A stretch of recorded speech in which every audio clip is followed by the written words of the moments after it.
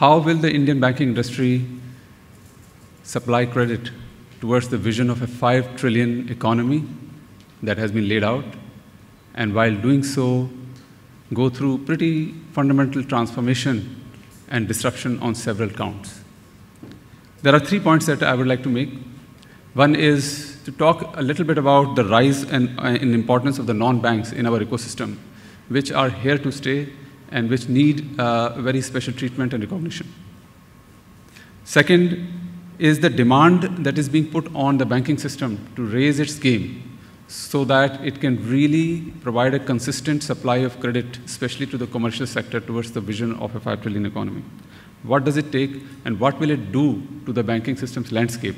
These demands on raising their capabilities.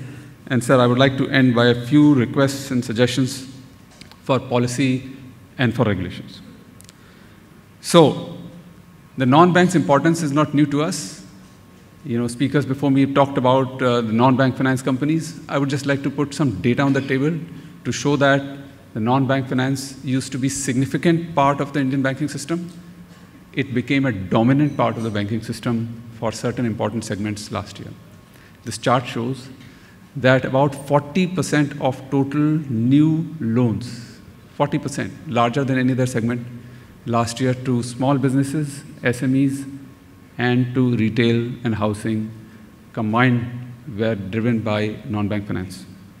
And it was not just an urban phenomenon, as you can see on the chart. It's urban, it is 49% and 32% in the rural, the smallest parts of the country. And what's more, for new-to-credit customers, meaning people who have never taken a loan before, first-time loan takers, this ratio was 59%. So non-bank finance is here to stay.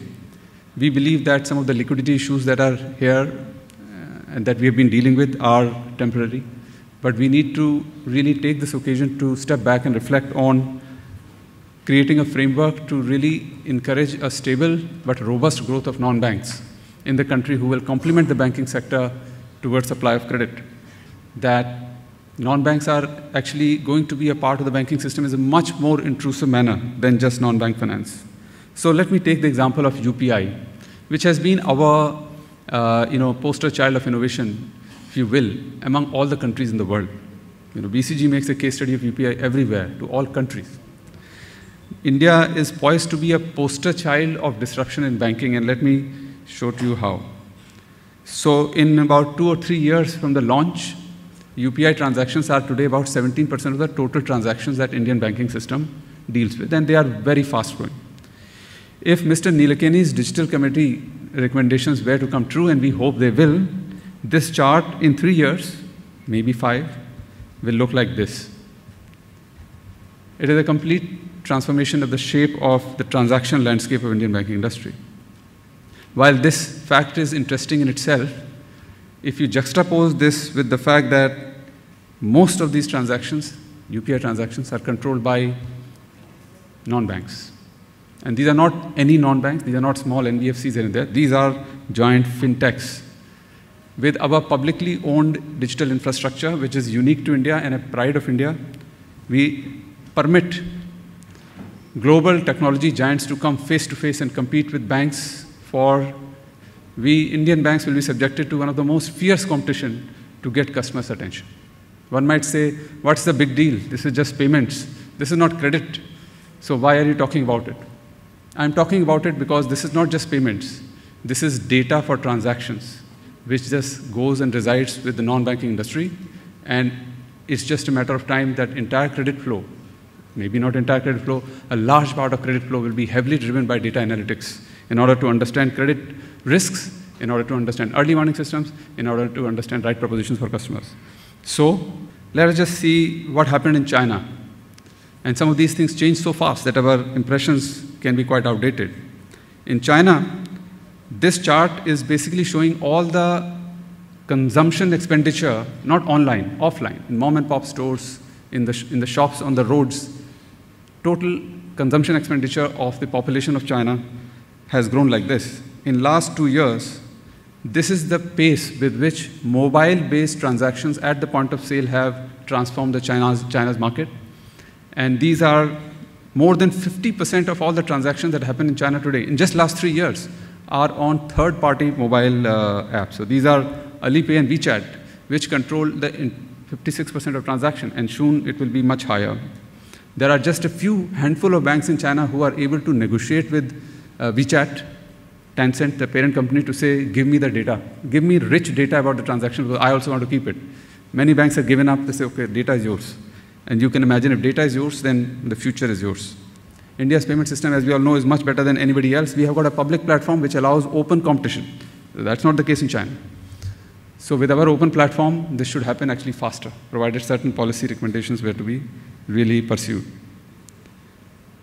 Now, that is not just the end of the story.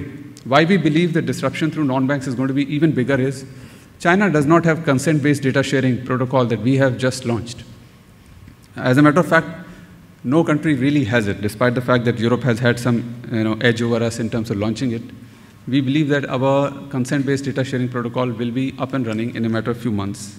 And that is going to force segmentation of Indian banking industry around horizontal lines. By horizontal lines means there is a customer interface that will be competed for by certain set of players, products and services, and infrastructure. There are three different layers in which, stacks in which the Indian banking sector will. Now, currently, banks operate everywhere. They have customer interface, they have some infrastructure, they manage products and services, there are a bunch of banks. The infrastructure below that market is increasingly becoming sophisticated and diverse. We have got payment schemes, NPCI, Visa, MasterCard. We have got bureaus, one of the best in the world. We have got data service providers, now bolstered by the NBFC-AA that have been launched, and of course UIDAI.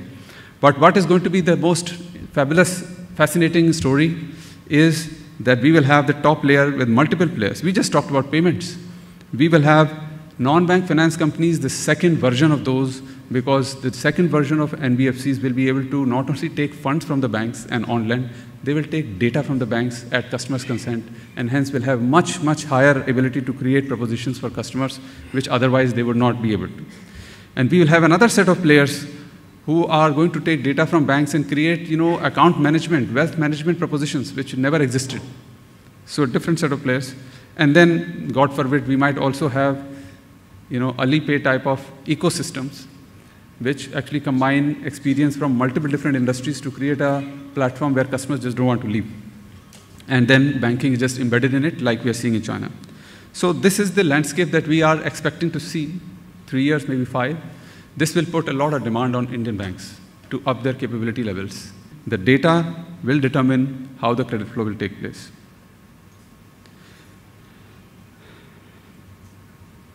Now, on the topic of credit, I would like to highlight certain observations about how the credit flow has taken place in last 1 year. We all know that there has been a slowdown, but you can see a very distinct difference in the way retail consumer credit has behaved versus the way small business and SME credit has behaved, and it has very profound implications on how things will move forward in terms of landscape.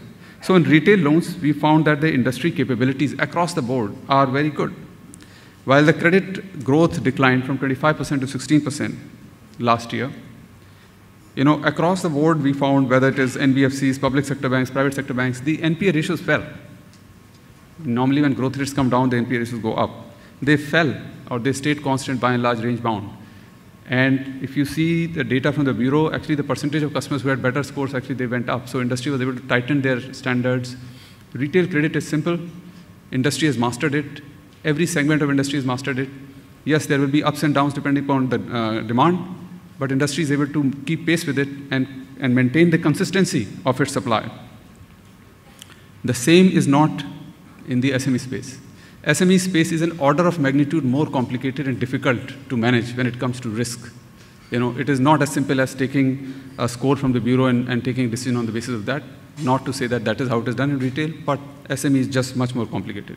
And here, on the same metrics, the industry could not tighten its standards. The NPA performance was quite varied, and shall I say, different segments had challenges, and certain segments had huge challenges. At 10+% NPA ratio, it is quite natural for a bank to stop lending because it doesn't make sense. Although no investors will permit that. And we had a very different response. We had obviously the credit growth falling down to early 20s. but we had a complete stoppage of lending from public sector banks, rightly so. If the NPA levels are so high, why should that happen? So it is not just a demand side issue, it is a supply side issue. And it is one of the examples of the demands on enhancing technology, data analytics, and talent capabilities that the banking sector has. And all the banks need to do it. All the banks may not be able to do it because some of these things require scale. Let's take another example. So we actually looked at the SME lending process maturity across different players. You will see red ones are, these are different players. Red ones are at a very low level. Yellow ones are at medium level. Green ones are at a very high level. You find that different segments are at a different level of maturity, and SME credit cannot be sustained at low level of maturity given how complex the ecosystem is becoming. And so in order to create consistent supply of credit to commercial sector, which is so important to us, the capability levels of Indian banking sector have to really go up. Obviously, the non-banks are waiting in the heels to really take over if that doesn't happen. Our study in China, where, as you know, artificial intelligence is quite mature, that China is leading the world in artificial intelligence, and we did a study to say over the next 5 to 7 years, artificial intelligence-based applications will have what impact on the banking industry. And here are the results, which are quite surprising. 22% of manpower will not be needed because they will be replaced by AI-based applications. And for the remaining 80% of the people, their efficiency can go up by 40%. You can imagine that banks who will adopt artificial intelligence will have phenomenal impact in terms of cost productivity over the others. So the difference between the performers and the non-performers is increasing by the day, and it is only widening, whether it is on ROA, the profitability metrics, or productivity metrics, revenue per employee. The players who have scale, who are able to invest, their performance is improving, or the gap is widening by the day. So this really highlights the need for accelerated consolidation in the Indian banking sector. It is an idea whose time has come, and it has to be taken up both in public sector and private sector space. Third, another important thing is that we have talked about specialization of the banks. All banks cannot be fully digitized, full-service banks. Maybe some large ones will have the appetite to invest.